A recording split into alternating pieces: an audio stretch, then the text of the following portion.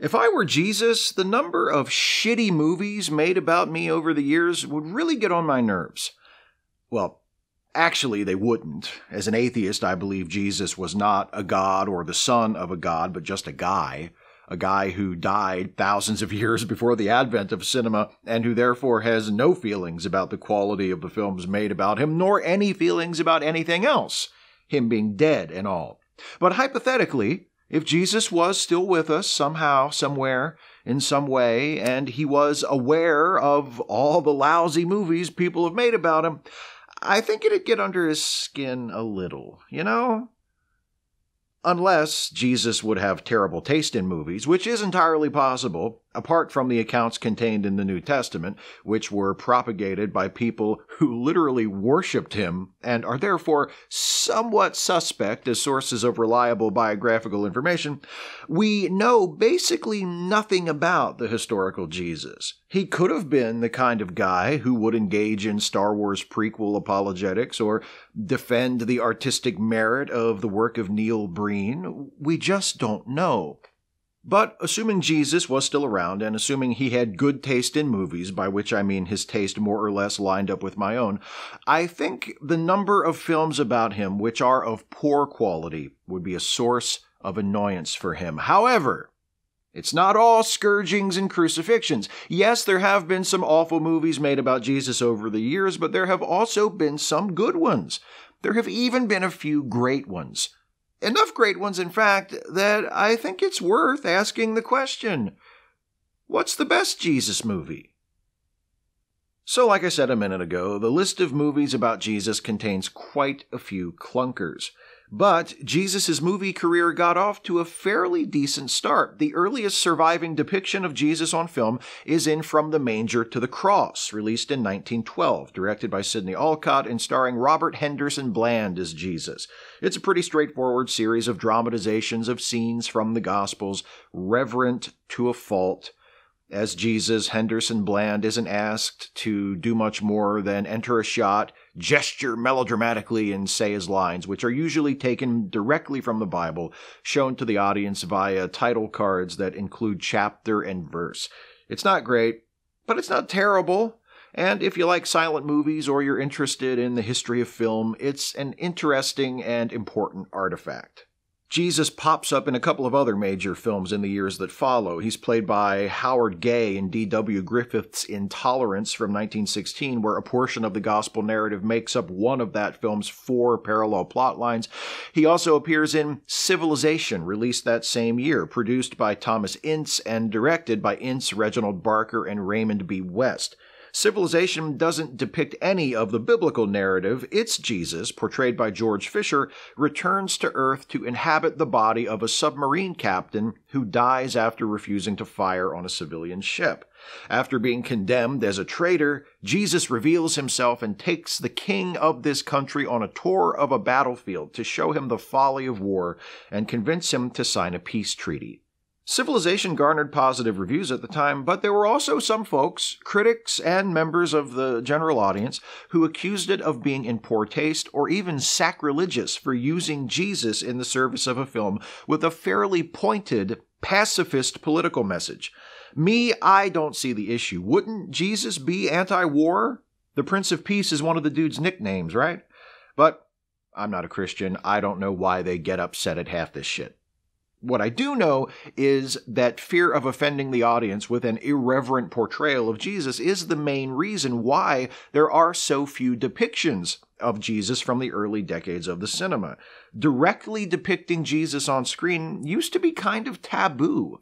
Accordingly, after Intolerance and Civilization in 1916, there wasn't another on-screen Jesus until the original silent version of Ben-Hur in 1925, where he has little more than a cameo appearance. We never see his face, and the actor who plays him, Claude Payton, isn't even credited.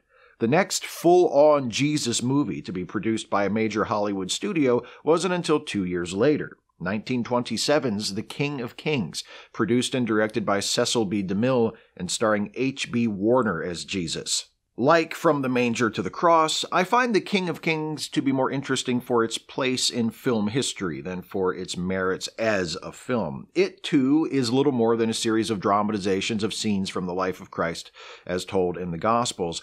Unlike From the Manger to the Cross, The King of Kings stages these scenes in epic fashion, with a large cast, massive sets, and the gaudy pageantry which was one of DeMille's stylistic trademarks. It even features a couple of full-color sequences, which wasn't unheard of in 1927, but was still relatively rare. I don't know if I can honestly say I think The King of Kings is a great movie. It's an important movie. It's an historically significant movie. It's beautiful to look at. But do I care about what happens? Am I invested in any of the characters? Not really. And that's a problem I have with most Jesus films. There are many movies that dramatize the life of Jesus as told in the Gospels, but relatively few that tell stories which actually involve me. As impressive as it is in many ways, The King of Kings doesn't do it. Neither does 1961's King of Kings, starring future Captain Pike Jeffrey Hunter as Jesus. For my money, there wasn't a truly great film about Jesus until 1964's The Gospel According to St. Matthew, starring Enrique Irizarry as Jesus, written and directed by Pier Paolo Pasolini. Pasolini's Matthew is exceptional for several reasons. It's shot on location in the Italian countryside with lots of handheld camera work. Its visual style is simple, direct, almost pretentiously unpretentious. The same goes for the acting. Enrique Irizarry, who played Jesus, was a college student who had never acted before. Most of the cast was made up of non-professional actors. For the role of Mary, mother of Jesus, Pasolini cast Susanna, his own mother. It shows just as much reverence for the character and the story of Jesus as the earlier films I mentioned, but Pasolini's naturalistic style gives it an authenticity those other movies lack. Even today, over 50 years after it's released, Pasolini's Matthew surprises and defies expectations. There just isn't another Jesus film quite like it. Irizarry's Jesus doesn't look like we expect Jesus to look. His beard is thin, his hair is short, he's obviously very young. Irizarry was only 19 when he made the film, and when he speaks, it's with the defiance of youth. His miracles are presented matter-of-factly, without added pomp or embellishment. When he heals a person who has trouble walking, he simply tells them, "Throw down your crutches," and the healing is done. When he, spoiler alert, returns from the dead following his crucifixion, we see the stone falling away from the front of the tomb, and an angel, who looks just like a normal person, is there to tell the disciples what the deal is. They rush to a hilltop where they find Jesus waiting for them. No fireworks, no smoke, no attempt to impress upon the audience how amazing and important it all is. Pasolini tells the story in a way that makes it feel like the story is speaking for itself. There's another defiant Jesus at the center of the next great film on the list, Martin Scorsese's The Last Temptation of Christ, released in 1988. He's played by Willem Dafoe, and he's unique among on-screen Jesuses because unlike the rest of them, even the interesting ones like Irizarry's, he feels like a real person. The Last Temptation of Christ, based on the novel by Nikos Kazantzakis, explores one of the central mysteries of the Christian faith, the dual nature of Christ. He is God and he is human, fully and equally both. If forced to choose between the two, which one does he choose? How does that conflict affect his life? He knows he's the Messiah. He knows he's destined to suffer and die on the cross. But how does he feel about that? Last Temptation lacks the religious reverence for the material that other Jesus films have, but that irreverence isn't the result of any disrespect on the part of the film, but rather a product of the way it treats the character of Jesus as a human being rather than a perfect object of devotion. This Jesus has doubts. He gets angry. He seems dangerous, transgressive, revolutionary. He gives furious public speeches promising to set fire to the world. More so than any other Jesus on film, he seems genuinely threatening to the status quo, and it's easy to see why the religious and secular authorities would want to get him out of the way. In most Jesus films, the plot has a preordained quality. Things happen because that's just the way the story goes. In Last Temptation, the plot feels like it moves forward based on characters making choices and incurring consequences. It still has all the same beats of any other Jesus movie, the ministry, the miracles, the arrest and condemnation, the crucifixion, but it feels more organic, like a story, not a recitation of scripture. Scorsese doesn't tell the story with quite the same degree of unadorned naturalism as Pasolini. There's some slow motion, some montage. Defoe's Jesus does make the occasional dramatic gesture. But what stylistic flourishes there are always serve the story instead of overwhelming it. When staging the resurrection of Lazarus, Scorsese uses silence and stillness to build anticipation. Jesus stands at the opening of the tomb, calls Lazarus forth in the name of God, and, after an appropriately tense pause, we see Lazarus' hand reaching out of the darkness. Of course, the part of The Last Temptation of Christ that attracted the most attention when it premiered wasn't the way it presented the familiar elements of the gospel narrative. It was the bit with, The Last Temptation of Christ. The movie hits all of the expected beats of the Jesus story up until he finds himself nailed to the cross. Then things take a turn. Jesus is visited by an angel who helps him down from the cross and tells him that God has changed his mind, that it's no longer Jesus' destiny to die for the sins of humanity, that he's not the Messiah. Jesus has been extremely ambivalent about the whole Messiah thing all along, so this is welcome news. He rests, he recovers, he begins a normal life, a life he was never able to have before because of who he was and what he thought he had to do. He begins a relationship with Mary Magdalene, who in the film is depicted as the love of his life, who he's known since childhood. There's a brief scene of Jesus and Magdalene having sex. It's hardly pornographic. It's kind of sweet, actually. These two people who have wanted to be together for so long can finally be together. Good for them. But it's Jesus, who's supposed to be sinless and chaste, getting laid, so some conservative Christians absolutely lost their shit over it.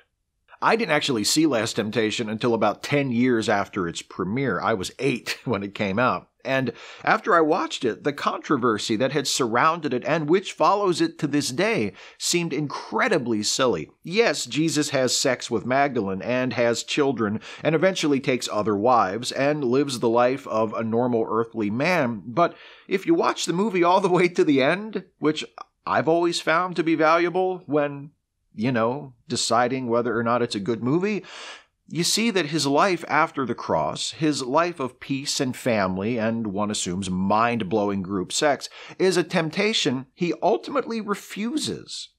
Jesus approaches the end of his life. He lays in bed, dying of old age, while Jerusalem burns around him. He is visited by his old disciple, Judas, who in this telling of the story is his closest friend, who only betrayed him to the Romans because Jesus told him to in order that his destiny could be fulfilled. Seeing Jesus as an old man, Judas is outraged. He calls Jesus a traitor. He tells him that he wasn't meant to have this life. He says to Jesus, "We did what we were supposed to do. You didn't." Then the angel that saved Jesus from the cross is revealed to be Satan in disguise. And Jesus, seized with renewed purpose, crawls back to the site of the crucifixion and begs God to take him back, declaring that he wants to die for the sins of humanity. He wants to be the Messiah. And in an instant, there he is back on the cross. Realizing where he is, what he has done, he laughs and cries out triumphantly, "It is accomplished." So the Gospels with a Twilight Zone ending. What's not to love about that? But the Last Temptation sequence does more than freshen up the usual Jesus story by adding some new material in the last act. It completes the film's depiction of Jesus as a living, breathing, three-dimensional character by giving him the opportunity to make a meaningful choice. That's something that Jesus doesn't really get to do in other films, most of which prioritize a faithful and reverent retelling of the gospel narrative above all other concerns. The Jesus of Last Temptation is vulnerable, he's fallible, and his temptation is real, not just a preordained event in a story that's already been written. The story of Jesus in Last Temptation has weight, and drama because we see that it could have gone a different way, and things only end up the way they do because Jesus makes a decision and is willing to accept the consequences. For a guy who is the Son of God and capable of working miracles and even returning from the grave, Jesus typically has very little agency in his own story. Not so in Last Temptation, and it's for that reason, the fact that it shows us a Jesus with agency who makes meaningful choices, that I think The Last Temptation of Christ is the best movie ever made about Jesus. There are other reasons too. It's just a brilliant film with an amazing cast. Willem Dafoe, Harvey Keitel, Barbara Hershey, David Bowie as Pontius Pilate, come on. And Harry Dean Stanton as the Apostle Paul. I'm telling you. Peter Gabriel's score is awesome. It's a great movie. So if you were only hanging around to find out the answer to the question in the title of this video, there you are. What's the best Jesus movie? I think it's The Last Temptation of Christ. There. Now go and make disciples of all nations. Or stick around a few more minutes and I'll tell you what I think of The Passion of the Christ. There were other adaptations of the Jesus story produced between Last Temptation and The Passion, which was released in 2004, but they were mostly either forgettable made-for-TV movies or miniseries, or explicitly religious projects that didn't attract significant audiences beyond the evangelical Christian community. The Passion, like Last Temptation, received a wide theatrical release. It was also nominated for Oscars and grossed over $600 million worldwide at the box office, making it one of the most successful films of the year and the highest-grossing Christian film ever. But if the last century and a quarter of film history has taught us anything, it's that Oscar nominations and box office success don't mean that a movie is any good. So, is The Passion of the Christ any good? Yes. I think it is. It's also all kinds of fucked up. Let's start with the good parts. Jim Caviezel makes a very good Jesus. The character as written isn't nearly as dynamic as his counterpart in The Last Temptation of Christ, but Caviezel invests him with some humanity through his interactions with other characters, particularly his mother. The whole point of the movie is to make us feel bad about the brutal execution of Jesus, and Caviezel plays him as such a nice, likable guy that it would be easy to sympathize with him during the lengthy heat spots that make up most of the film's running time, even if the beating he takes weren't depicted in such lurid, lingering detail. The film also benefits from its structure. A few flashbacks aside, The Passion, as the title suggests, concerns itself exclusively with the final days of Jesus. That focus on a specific and highly dramatic piece of the gospel narrative, rather than retelling the entire story, gives The Passion an immediacy and a driving narrative momentum that other movies about Jesus, even really good ones, just don't have. And, though it pains me to say this, because the film's producer, writer, director, Mel Gibson, is a massive piece of shit whose continued ability to find work in the entertainment industry is an ongoing refutation of the very concept of cancel culture, The Passion is a very well-made film on a technical and aesthetic level. Gibson, racist, anti-Semitic, misogynistic garbage human that he is, knows where to put the camera and knows how to assemble a scene. The movie is hard to watch in places due to the brutality it depicts, but it's rarely boring. Its detractors have compared it to a snuff film, but it's like a really well-shot snuff film. The thing is, though, the snuff film dig isn't entirely unfair. It would not be an exaggeration to call The Passion of the Christ one of the most violent films ever made. And the violence hits a lot harder, no pun intended. Actually, no, you know what? Pun intended. I own my puns. The violence in The Passion hits a lot harder than violent scenes in a typical action or horror movie would, because it's not there to thrill us or scare us. It's designed to upset us, to make us feel bad. Watching The Passion of the Christ can be a grueling experience, and it's supposed to be. And for lots of folks in the audience, that doesn't warrant a check in the pro column. The violence works against the film in another way. At a certain point, it starts to feel repetitive. Where this point is depends very much on the individual viewer, but I think for most people watching the film, there will come a point where it sinks in that the rest of the movie is just going to be a series of scenes of people doing really vicious, fucked up things to Jesus, and their eyes kind of glaze over. This problem isn't helped by Gibson's insistence on showing us this series of savage beatings in what feels like something close to real time. The worst example of this, for me, is the Via Dolorosa scene, where Jesus carries his cross to the site of his crucifixion. I specifically remember watching the film for the first time in the theater and sighing impatiently after seeing yet another shot of Jesus collapsing, only to set his feet, lift the cross back up, and carry on. The cross is heavy. He's beat the hell up. It's a long walk to Calvary. I get it. Besides the abundance of brutal graphic violence, the other big problem with The Passion of the Christ is the fact that it's, rather anti-Semitic. And while this is definitely a problem, it shouldn't be such a surprise, because, as I've already mentioned, this movie was produced, written, and directed by Mel Gibson, who is, rather anti-Semitic. Jewish groups raised concerns about the film before it even opened, and those concerns turned out to be valid. The Passion includes many tropes that have been commonly found in anti-Semitic narratives for centuries. The Jewish priests are depicted as being leering and bloodthirsty. The film includes the infamous line from the Jewish priest Caiaphas, who declares of Jesus, "Let his blood be on us and on our children." Gibson did agree to remove the subtitle translating that line into English, but the line, spoken in Hebrew, remains in the film.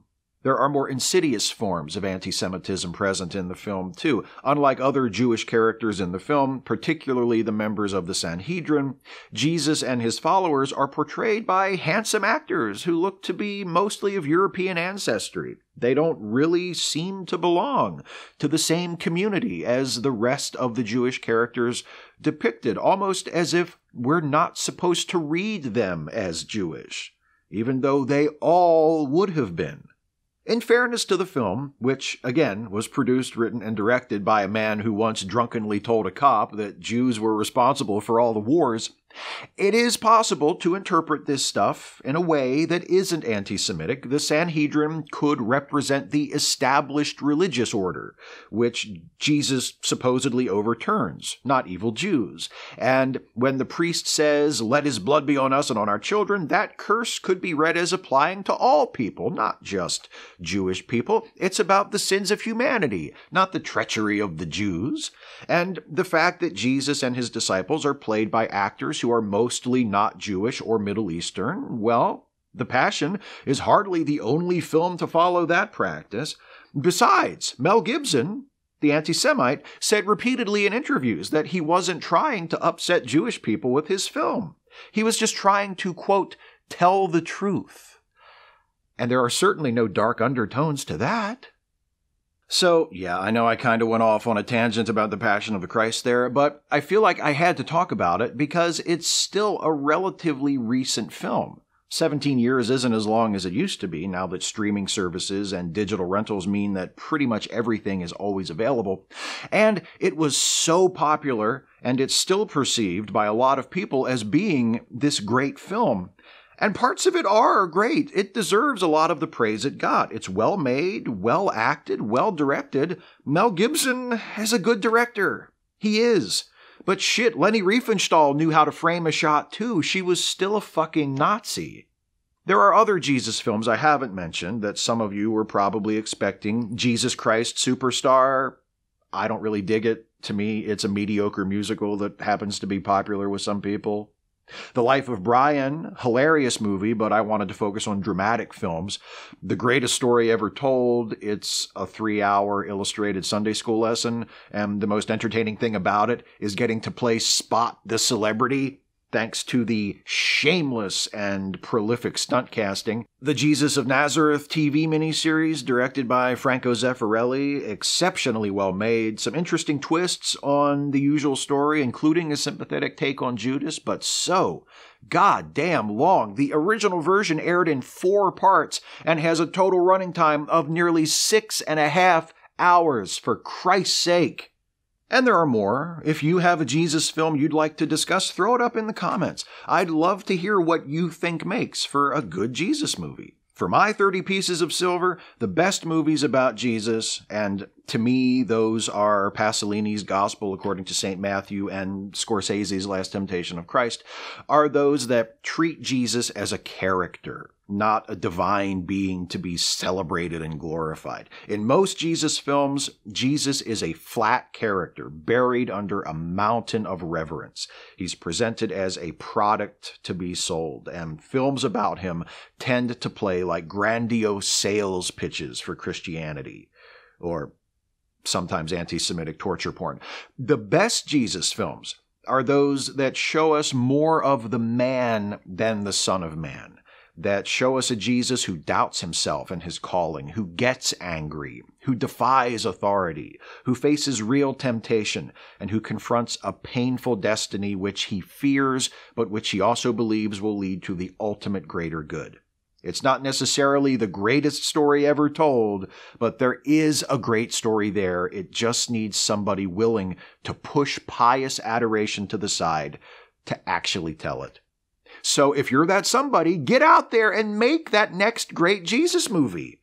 What do you care if it pisses off a few Charlie churches? It ain't like they're gonna crucify you.